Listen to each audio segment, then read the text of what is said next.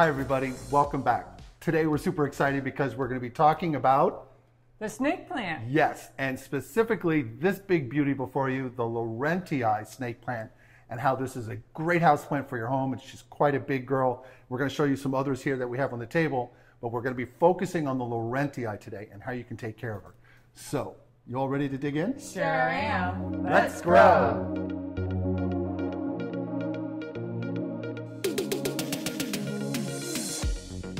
The Laurentii snake plant goes by the botanical name Dracaena trifasciata Laurentii.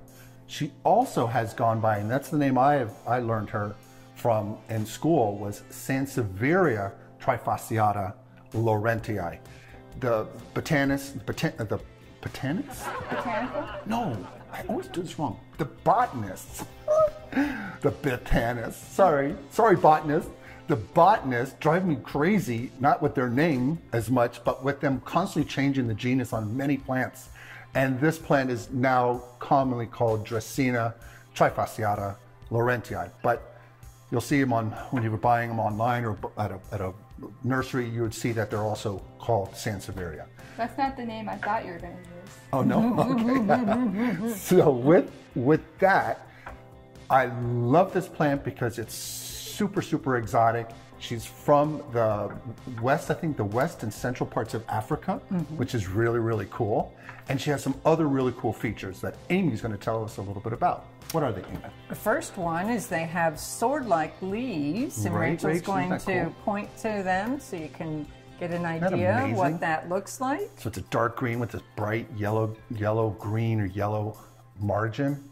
So cool. And the next is they're very resilient, which for me is very good because I tend to sometimes forget about the plants and they are hardy. So that is also a very nice quality amongst the plants. It's a very forgiving plant, and I love snake plants in general because they're that way, and we'll go into plant care in a minute, but this is a very resilient plant. This one is grown in our bedroom actually, and we'll go into that because there's another cool feature about them. But I'm a giant and I bonk her, and so some of her leaves are all wonky and leaning sometimes because I bonk into her all the time. But she just keeps chugging away. I've even broken a leaf at the tip on one side, but she just keeps doing her thing and growing away. So I just adore her. She's a really cool houseplant. But to go back to features, there's a really cool thing. There's another feature that is also very good, is they're a natural air purifier. Wonderful plant for your bedroom. So when you're sleeping there at night, this plant actually at nighttime tends to work that cycle where they're giving off more oxygen than most other plants. Plants go through a period of time throughout the day where they absorb carbon dioxide and give off oxygen. But there's also at night, plants will go into a dormant. Most plants will go into a dormant where they're not really doing that, except the snake plants are very good at night for providing more oxygen. So you get this really good plant to provide you more oxygen while you're sleeping. And they're like HEPA filters in the sense that they suck out VOCs. And I swear I didn't even clean her before. Oopsie. I don't know if you can see this on camera, but there's so much dust that gets caught on her leaves, and she's just like a giant dust magnet, which is getting a lot of stuff out of the air as well as a filter. So they're really cool in that regard. They take care of chemicals in the air you can't see, but they also get rid of dust particles, and that's a really cool feature of the plant. How do they collect dust?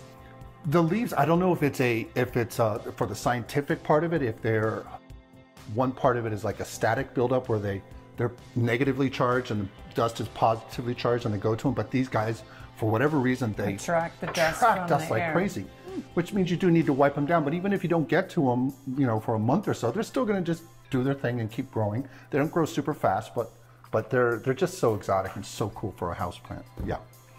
And we have what? One more? We talked all three of the main ones. Yep. Now I think we're going to go into a couple of different varieties. Even though we're talking about the Laurentii, we have some beauties before you here on the table. And the first one we're going to be talking about is this little cool lacy one, which is the fernwood. And we love this plant. It's very grass-like. It's all in the snake plant family. And she's just a beauty. Doesn't grow as tall, much more small for a tabletop. And if I rotate... Rachel, what is that one? The starfish. we have a starfish before you. And we've done videos on our channel to this about taking care of houseplants, and we've actually propagating this in one of our videos. And I think it looks like octopus tentacles. Oh, okay, yeah, cool. But it's really, really exotic. You know, these are all these are good at being HEPA filters, natural HEPA filters for your home. But these are more diminutive in size and can be on a tabletop, where this one is better more for a ground, or you can do something exotic. And before we'll mention that in a minute, we're going to give you a little surprise on something that we're going to be doing in another video about the Laurentii. But we also have one more snake plant. You're familiar with this one? It's the moonshine snake plant. Love her. She's got the new little leaf coming out right over here, Rach. Isn't that it? So pretty. And our babies that we just did a video on. She's got new leaves here. Look at that. We did a propagation video and she's just growing away. She's got some more over here. Just so adorable. Moonshine's such a cool plant. And so you can propagate and make more plants for your house. What a happy plant. We did this from leaf propagation, and it was a nice folk, one of our subscribers who asked a question, and she was, I believe it was, she would mention that when you do it this way, they don't tend to get the very deep moon glow leaf, but ours has got that, it's definitely got that light moon glow look to it. So ours is doing that for whatever reason. So maybe that's just something we were fortunate in the leaf cutting that we had. It is not reverting back to a dark green, but it's definitely giving us a light moon glow. So is that one there. So pretty. So now that we talked about that, these guys in general, we have one more surprise. What is that, Amy? What are we going to be doing in our next video? Oh, that's right. We're going to be propagating by taking, Rach, you hold that, and we have another Laurentii. One. And we, in my office, I do so much editing on Final Cut to do the videos, and I'm there all the time, hour after hour, to try to make these videos, and we hope that they're of a quality that is good for you all to enjoy watching. But I want to get that free oxygen because I'm right there, and I want to have a wall of green behind it. So we're going to do another video.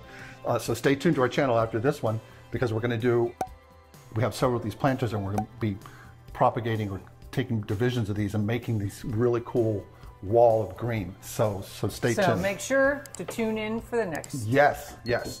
But now that we've talked about just the basics about the plant in general and the descriptions of these plants and some of her friends and cousins, we're going to move over into plant care and tell you all about how you can take care of your Laurentii in your home.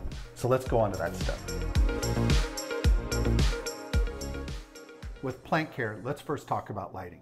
Your Laurentii snake plant is going to want medium light, and that's going to be north of 500 foot candles, but she is so adaptable. She can go well below 500 foot candles and still do fine. So you can go somewhere between 500 and 1,000 foot candles and she'll love it. Ours is getting about that in our bedroom. She's near a west-facing window, and she does fine. So snake plants in general are very adaptable. This is part of the resiliency again, that you can have her where they get a lot of light in your home. You just don't want to have her get her direct sunlight, but she can also go in an area where there's not much light at all and still hang out and do fine. So it's really cool, tough, resilient plant in that regard, as is in that once you get the right soil mix, she doesn't need a lot of care, and that you need to tend to her. And that soil mix is what, Amy? What's that ratio? It's a 7-2-1, which is 7 parts of cactus potting soil, 2 parts of perlite, and 1 part of worm casting. Right. And you'd like to also, and Rachel's holding this up, a dash of mycorrhizal, which adds beneficial fungus and bacteria to the soil mix, and it helps the plant absorb water and nutrients, which is the next thing we're going to talk about. And watering your snake plant, and the Laurentii wants to be watered every 3 weeks to 4 weeks. It's very, very tough. It doesn't need a lot. You do want to water well. You want to water it deeply, but then hold off. Don't sit there and water this thing once a week. That will kill your plant. That's the one main takeaway I want you to know about snake plants in general, is that they're super drought tolerant. They don't need a lot of water. They store a lot in their leaves and in the rhizomes below ground. So water every 3 to 4 weeks. You can rotate. I haven't rotated mine very much because I haven't had a chance to get to it, because they shut down our balcony and everything was moved in our house. It was a hot mess, and we moved a lot of stuff over here with Amy. And thank you for that, and Rachel and everyone in your family for for allowing the plants to come here while our apartment's a mess.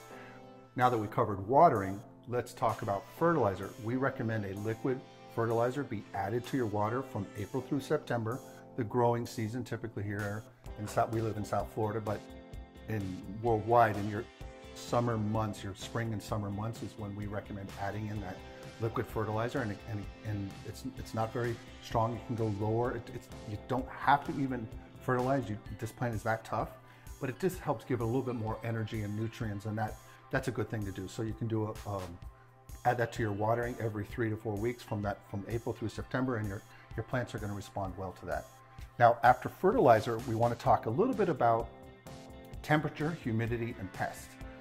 Temperature, the plant will do fine in your home, 65 to 85, no problem. Humidity, 40%, which you typically have with home AC. She's gonna be fine with that, no issues there. And this plant is very tough in regard to pests. It doesn't get many, so all those things will make this plant super resilient. We haven't had on any of our snake plants any issue.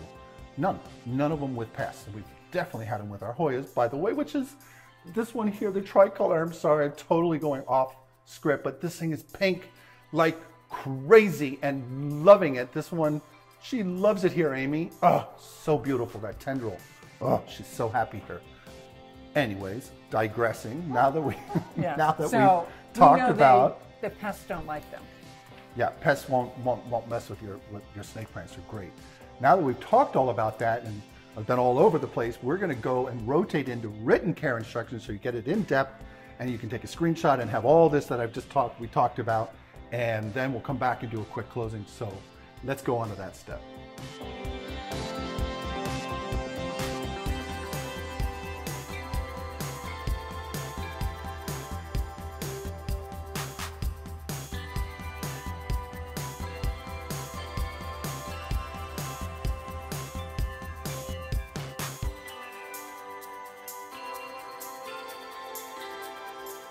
We hope you had a great time.